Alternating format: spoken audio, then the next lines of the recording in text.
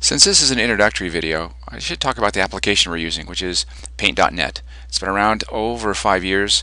It's developed on the .NET framework for Microsoft, and the author has created updates, and this latest update is 4.05. Some of the tools that are here lets us manage and control the toolboxes. The typical user will sometimes clear their space so they can see what they're drawing and then wonder where their toolboxes are.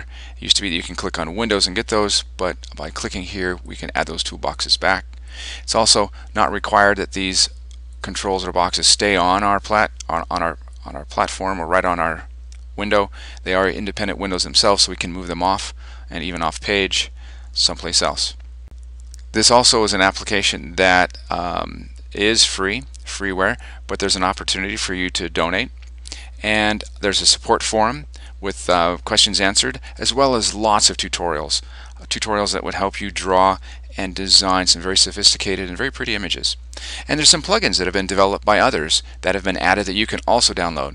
Of course, when you download something developed by a third person, sometimes it works and sometimes it doesn't, so do that cautiously. In this exercise, I'd like us to focus on the gradient tool and the lasso tool, which lets us select in freeform. And the image we're going to draw today is something we may have seen before, and that's a standard background that's offered by Microsoft Windows 7. So we're going to try to create some of the features in this background. Let's begin.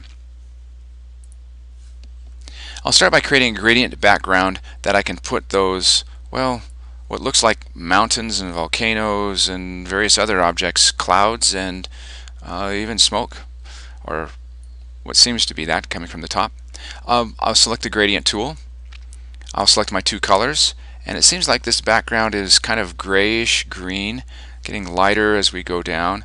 So for my primary color, I'll choose something in the gray area, probably grayer than that, and then something in the gray-green. This looks good, and maybe that color is too rich, so I'll tone that down a little bit, change the saturation to be a little bit more balanced. I think that's a good combination. I'll try it out. I'll just go over here and I'll click and drag. I have 2 points I can work with, and as I move these, I can change and create a gradient. From below that mark is a pure color, the pure hue, if you will, or the color that I've selected from the wheel, and then a gradual change up to the other mark, which is up here. Now you don't have to settle for just one edge to the other. You can also take those marks beyond the edge of the canvas, and that allows you to have much more control of the gradient. You can also change the direction of the gradient. And for us today, I think this is what we're after. So this will be our background that we'll draw on. I'll choose the lasso tool next, and I'll change my colors. And I'm going to do something very specific. I'm going to look for one of these objects in the background, like this. Well, it looks like a sloped hill. There's a couple of them that are, again, kind of gray. This one looks kind of transparent. We'll see what we can do to create that as well. So to draw this, I will change my colors. My primary color will be a light gray, and my secondary color will be a light gray, and I'll make this one lighter, much lighter. So I'm kind of looking over the edge here just to see what we do have, and it looks like it's kind of semi-transparent, so we'll pull that down just a little bit too, just to see that effect. Here's a feature that I hope you recognize as a useful method or tool, and that is to simply draw the pattern you want, in this case my mountain, and once I've drawn that, I can switch to gradient, and whatever I do with gradient happens within that space. I didn't have to create a layer for that. If I want to manage these mountains, I would put it on a layer. But for us, I'm not worried about being able to go back and edit whatever I create. I think I'm just going to draw as I go. I'm going to create another one over here, much the same way, except this time I'm going to use the selection tool and draw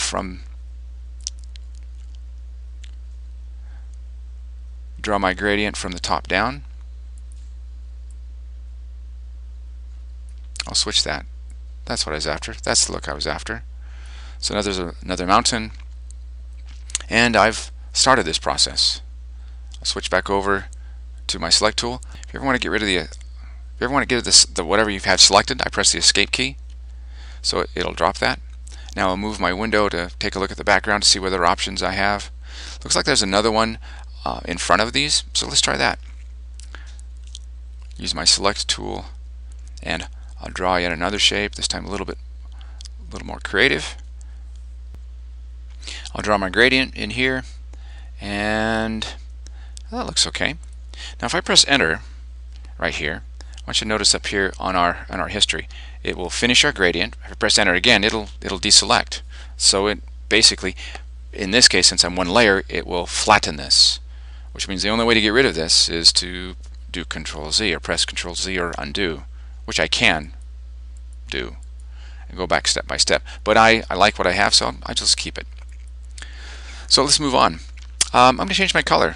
I'm going to use something a little more green, and I'll still keep my gray using the select tool.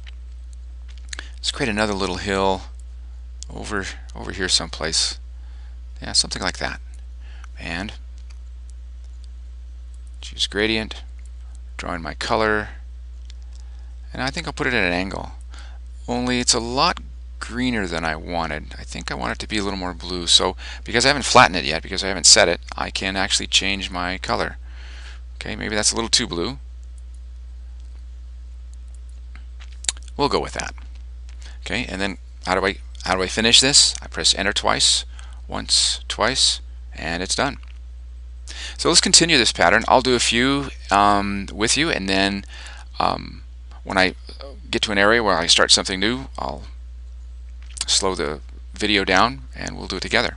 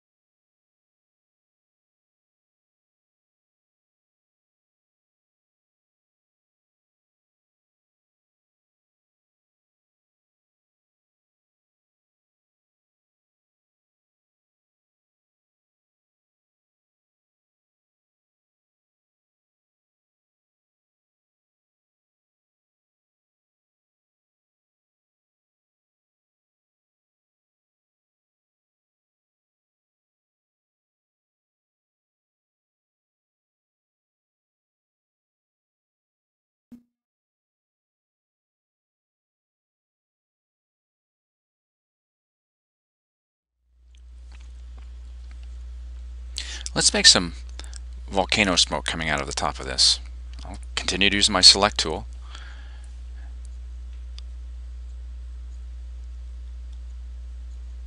There we are, and I'll change my gradient to what I would think might be a smoky look with some of these rich colors down here, and we'll fade that into our typical gray, dark gray. Back to gradient. No, it needs to be a little less rich up here for this color. Let's bring that down, that saturation down a bit. That looks better. And again, I am using the so I'll flatten that by pressing enter once, twice, and let's take a look and see how close we are getting. Well, my volcano doesn't look quite like theirs, but that's okay. That's not my intent to copy theirs. It's just to get some of these ideas. I think I'll put a cloud in or two. I've put some darker clouds in, and then I think we'll be close to done. So let's do some features on some of these mountains with again our select tool. So I'll choose the select tool, and I'll wrap I think I'll wrap a snowy looking road around here. So it goes from here down the edge and then kind of back. We'll match the edge, and we'll put a much lighter color. Let's do white on white. Oh, I forgot to switch over to my gradient tool, which seems to be happening because I'm thinking about my project more than which tool I am actually using. There we are. So that exists. And let's do the same thing for the clouds in the sky. Press enter to flatten it, and make a happy little cloud that's, well, let's make one right over the top of this. Yes, that was a tribute to Mr. Ross, that happy little cloud comment. There we are. So we've added some features, we've added some backgrounds. Oh, I guess we should add one more wispy little thing with some very unique colors, maybe an orange. Oh.